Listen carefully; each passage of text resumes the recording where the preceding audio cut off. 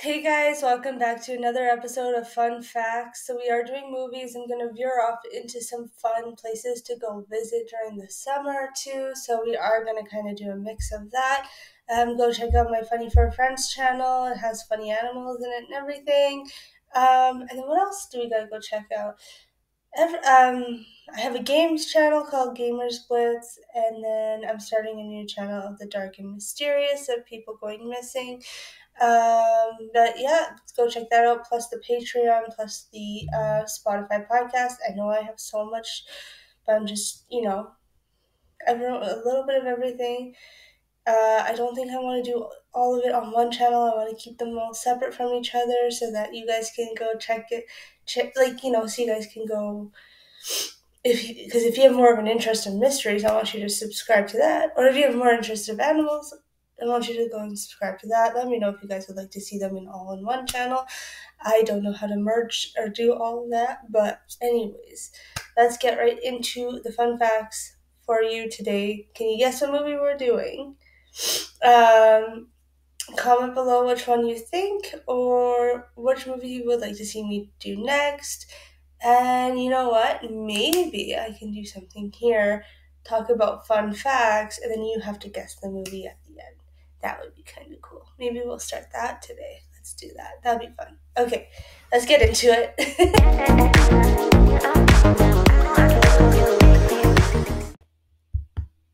So, the sources for today's movie are Yardbarker and Business Insider. So let's hop right in. 20 facts you might not know about this movie. Rian Johnson had to take a break from the project. Johnson, writer and director, broke through with his twist on a noir in Brick. That after that, he came up with the general idea for the movie and planned on working on it. He finished Looper. Then there was a bit of roadblock in that plan. That roadblock, a little film called The Last Jedi.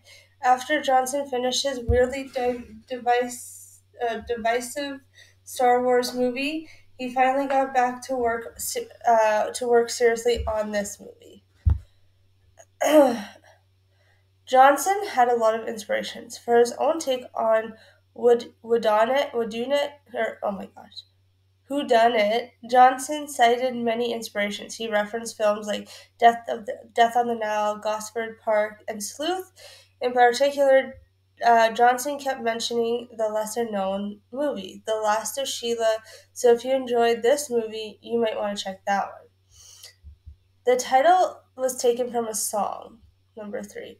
Johnson got the title for the movie from a Radiohead song of the same name. However, he made it clear that the song had nothing to do with the movie. Johnson said the phrase had always stuck inside in his head, and he left it would be a great title for a murder mystery. He was right on that. Our character's name was taken from the book. Harlan Thrombey, the famed writer played by Christopher Plummer, has a distinct name. It was not entirely a work of Johnson's fabrication. He took the name from a choose your own adventure book, Who Killed the Harlow Thrombey. Number 5. A couple frequent Johnson collaborators are involved. Trooper Wagner, the police officer in this film, is played by Noah Sagan. Sagan had a role in every single one of Johnson's movies. Additionally, Joseph Gordon-Levitt provides the voiceover on the phone of Detective Hardrock. After starring in Brick, Gordon-Levitt has cameoed in every one of Johnson's films. I did not know that of this movie. One cast member was a late addition. The security guard on the grounds of the Thrombey estate was originally going to be played by Ricky Jay. Unfortunately, the actor and magician died during the production. He was then replaced in the movie by Emmett Walsh. Oh, that's sad. Number 7, this film was a family affair. This movie has a core done by Nathan Johnson. Johnson also did the scores for Brick, The Brothers Bloom, and Looper. Those are all Rian Johnson films. Rian and Nathan are cousins, by the way. That said, Nathan has done scores for other films, including Guillermo del Toro's Nightmare Alley. Number 8, it was a Massachusetts production. Knives Out was shot across Boston and surrounding areas. The exterior of the Thrombey Mansion were a mansion in Natick, Massachusetts. Meanwhile, many interior shots were done at the Ames Mansion in Borderland State Park, also in Massachusetts. Number 9, a little bit of movie magic or maybe time travel was involved.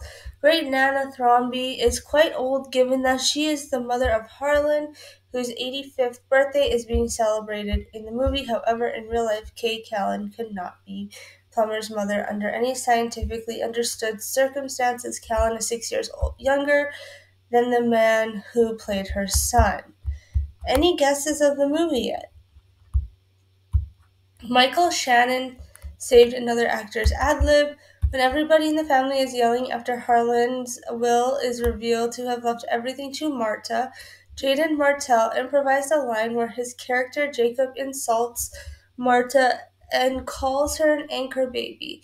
This is an ad lib in the first pass. It was lost in the noise. However, Michael Shannon heard Martell deliver it and went over to Johnson to tell him the line. Johnson liked it so much, so he had made sure to capture it in the next take.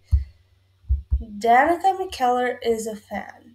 The film mentions a fictional Hallmark movie called Deadly by Surprise, which in the film's universe stars the erstwhile Winnie Cooper, Danica McKellar. Nobody had told McKellar she was name dropped in the movie, but fortunately she didn't mind. She said on Instagram she was a big fan of this movie and sent Johnson a knife engraved with Deadly by Surprise as a gift.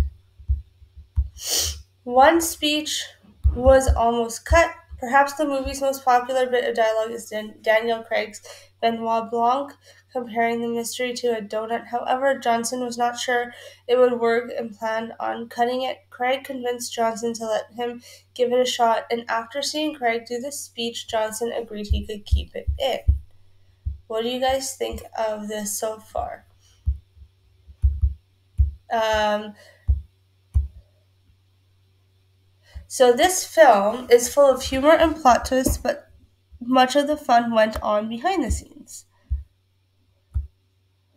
This movie is a modern day whodunit mystery film with humor, stark attention to detail, and deep, satisfying plot twists. The 2019 film, as you all heard, was directed by Ryan Johnson. From changing lines to keeping family friendly to make sure all on screen clocks displayed the correct times for the scene, the team behind the movie mulled over countless details while creating the Thrombey's world. And we have some 16 facts. So, Harlan's house was actually shot in three different locations.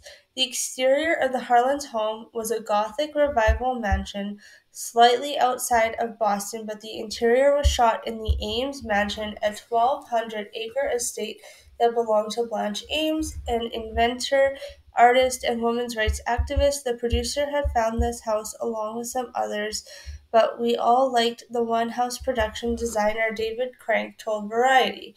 When you walked in, it had character because no one had wiped it clean and modernized it. This house had been with the same family for a few generations. You walked in and its style itself to what we're looking for, Crank continued.